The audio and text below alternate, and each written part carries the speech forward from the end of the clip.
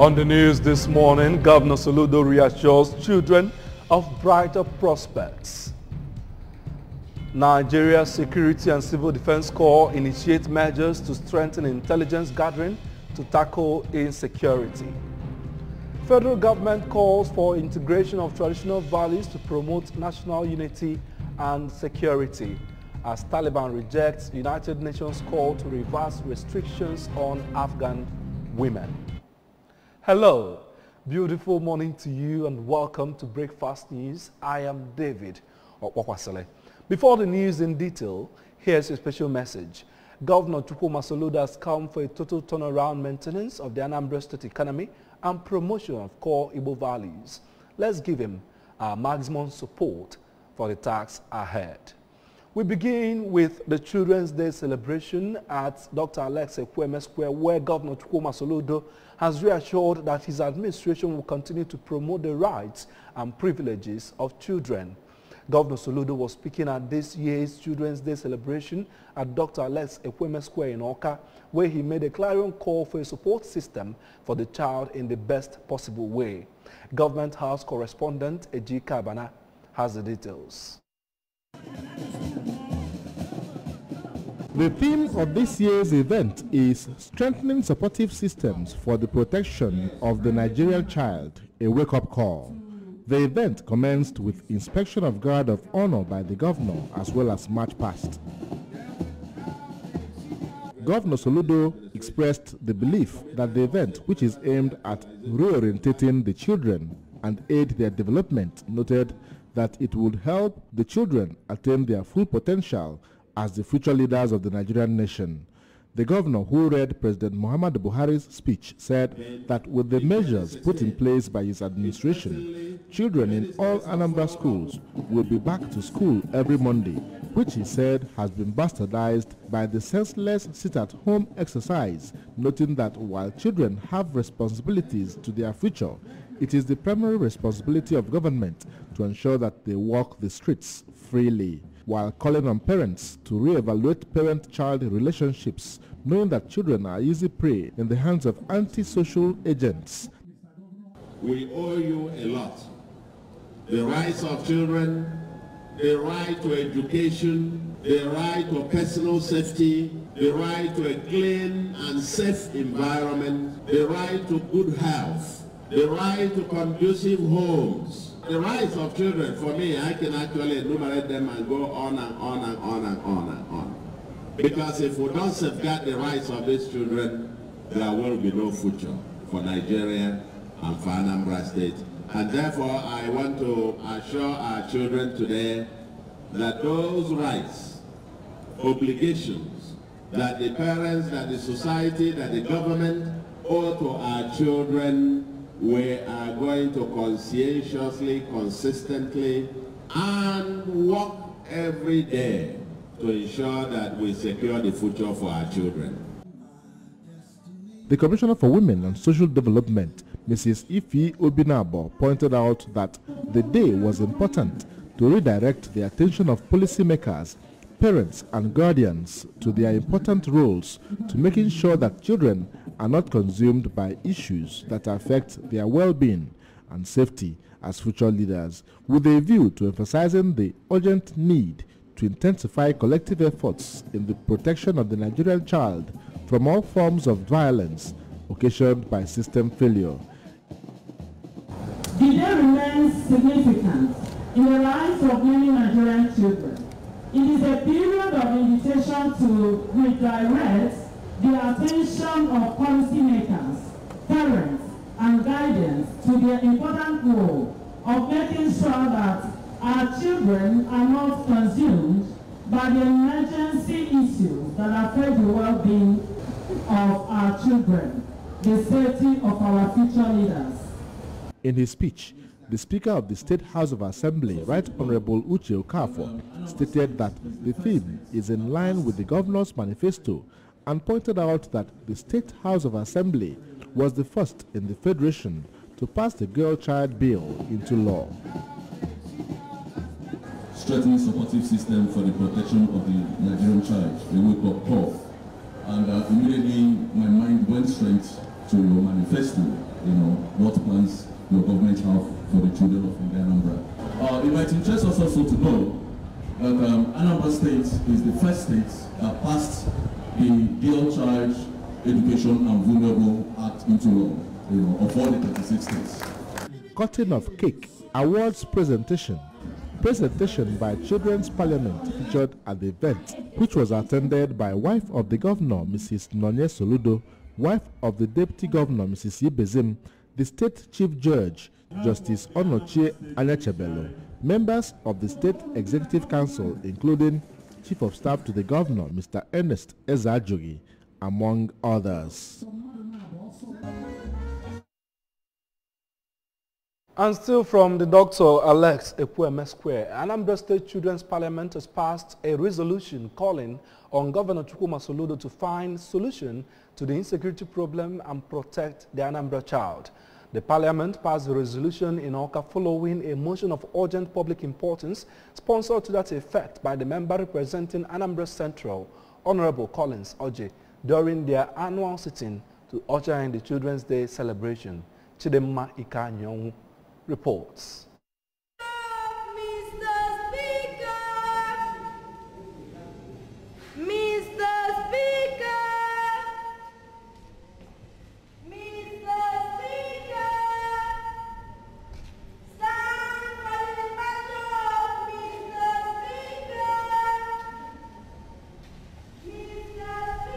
Honorable Oji explained that due to the insecurity challenges experienced in the state, school children are at risk of death and poor quality of education. Considering the fact that Mondays are now compulsory sit at home, the parliamentarian maintained that there should be more awareness campaigns, capacity building, arming the security personnel at schools in order to protect children at their different schools.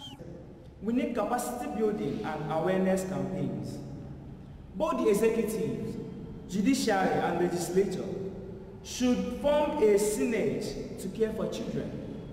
We are clamoring for this because children are the most affected in most situations and are very vulnerable. On his part, the Speaker of the Children's Parliament, Right Honorable Israel Udekwe, noted that it is the sole responsibility of the government to provide security and conducive environment for children.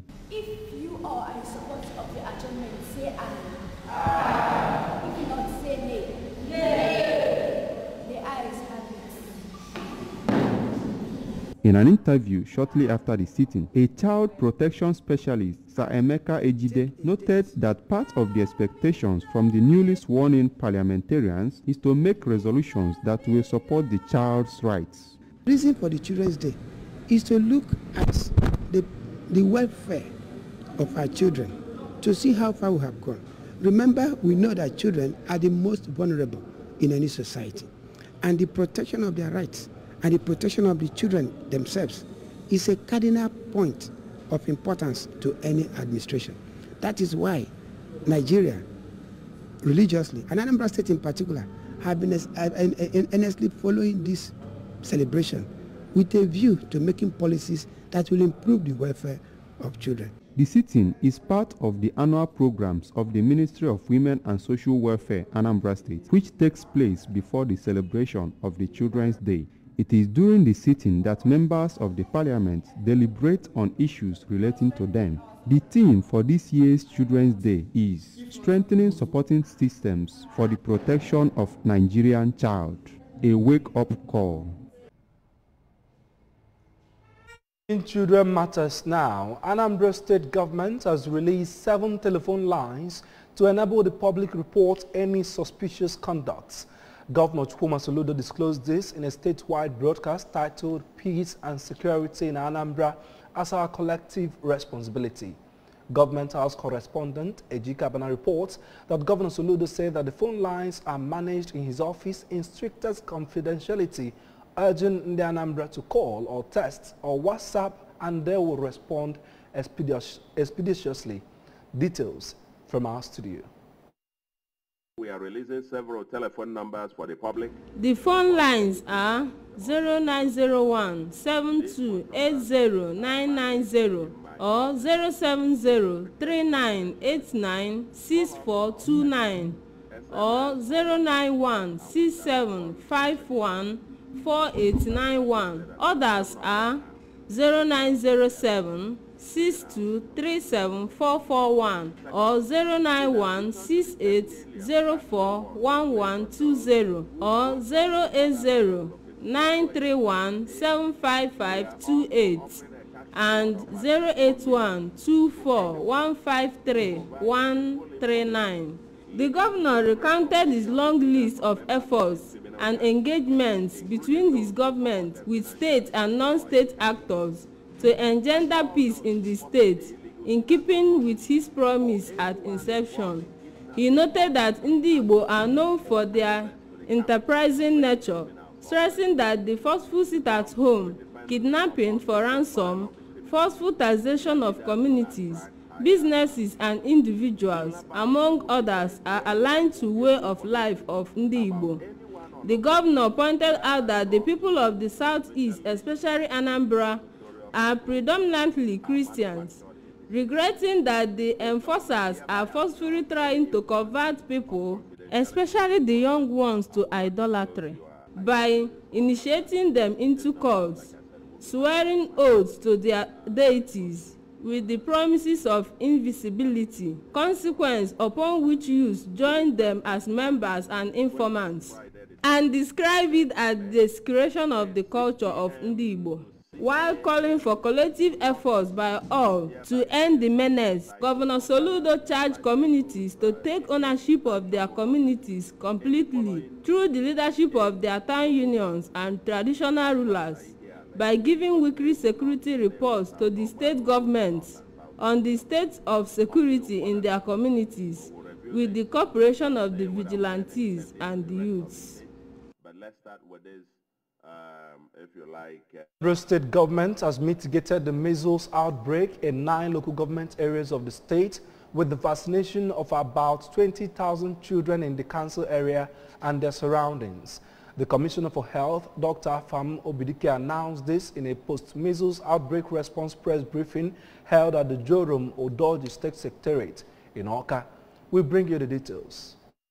Speaking at the end of the measles outbreak response, the Commissioner, Dr. Obidike, said the state government swung into action. Immediately, the World Health Organization and the Nigerian Center for Disease Control alerted it about the outbreak in 9 local government areas of Anambra East and West, Ayamelmo, Ihiala, Idemili North, Nnewi North, Onitsha North, Njikoka, and Oyi, where a total of 88 cases were recorded. He said the swift response through stakeholder engagement intensified routine immunization of 19,609 children between the ages of 0 to 5 years, and interministerial collaboration ensured the speedy mitigation of the disease, though regretting that 14 children died from the disease in the state, while pledging that continuous vaccination intervention of Ministries of Health, Environment and Power and Water Resources will be sustained to ensure there are no longer repeat of such outbreaks in the state.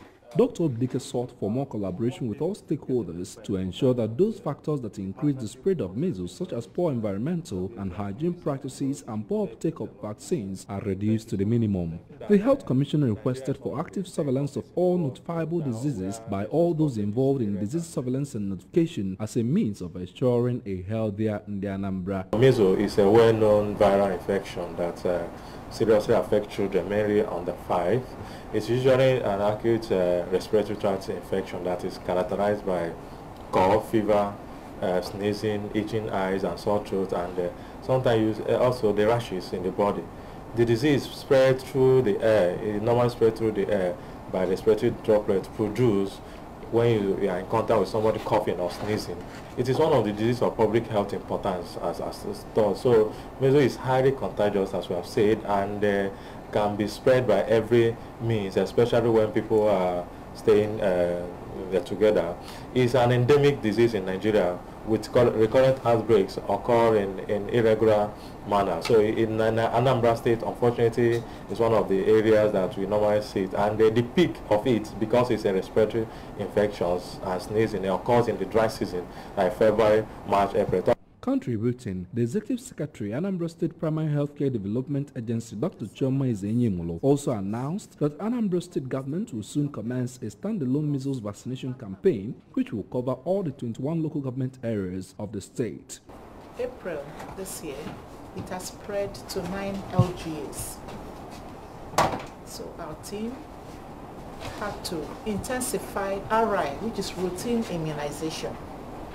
We had to move to all the settlements in those LGAs to immunize children. Children from 9 months to 59 months, basically under 5. And we are happy to announce today that we have curtailed the measles outbreak in those 9 LGAs. The press briefing was attended by representatives of World Health Organization and UNICEF. From the Jerome Odoji State Secretariat in Awka, I am David Okwasi reporting for ABS News. The Assistant Commandant General of the Nigerian Security and Civil Defense Corps, Zone K, Awka, Felix Oke, has ordered commands under the zone to embark on massive gathering of credible intelligence to curb the activities of criminal-minded elements within the zone. Mr. Oke stated this during his weekly briefing at the Zonal Command Headquarters, Awka, where he condemned in strong terms the breakdown of law and order witnessed in Anambra State of recent. We bring you the details.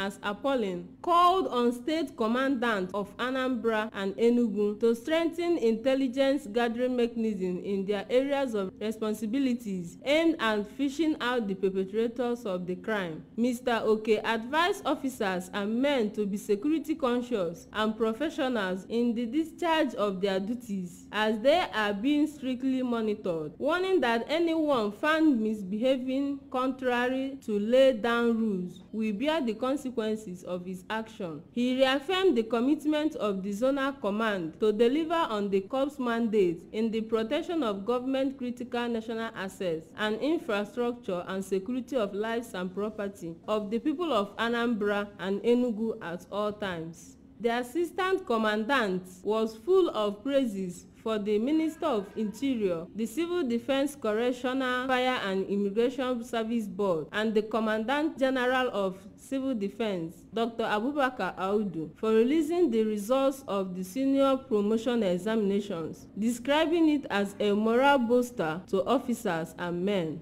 Mr. Oke further reminded the public of the need to support civil defense through the provision of useful information that could help in the detection and fight against crime and criminality within the zone.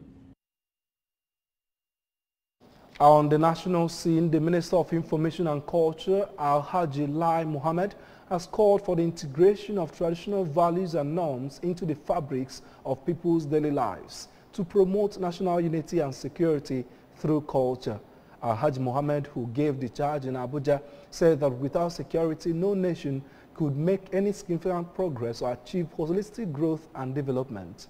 According to him, culture is vital in promoting national unity and security, and this assertion is premised on some broad perspectives. He added that when these values came to bear, they would ultimately provide a basic platform that will enable people live in a peaceful, safe, secure and prosperous country. According to him, the federal government since the inception of the present administration has continued to take appropriate measures in tackling these challenges. On business news this morning, the African Development Bank says the heat-tolerant wheat production being supported by the bank in Nigeria will help reduce importation of the product by 40% by 2023. Ms. Beth Dunford, AFDB's Vice President in charge of Agriculture, Human and Social Development, who stated this in an interview with Newsman, said the support will come under the bank's $1.5 billion Africa Emergency Food Product Facility. She said that the heat-tolerant wheat technology would have huge impact on food and help farmers to scale up production. According to her, the technology is currently being deployed in Nigeria and it is being cultivated on 87,000 hectares, and in this season they can go up to 250,000 hectares. She said that the bank was currently working to know how much of the money would be allocated to each country, noting that every country on the continent was eligible for the fund. Dunford said the intervention targeted at smallholder farmers would help them accelerate their production.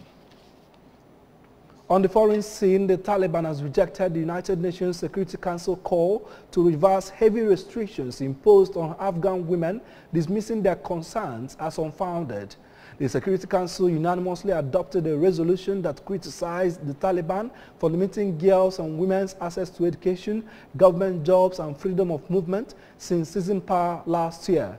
Afghan Supreme Leader Hibatullah Akhundzada has also ordered women to cover up, including their faces, when in public, triggering international outrage.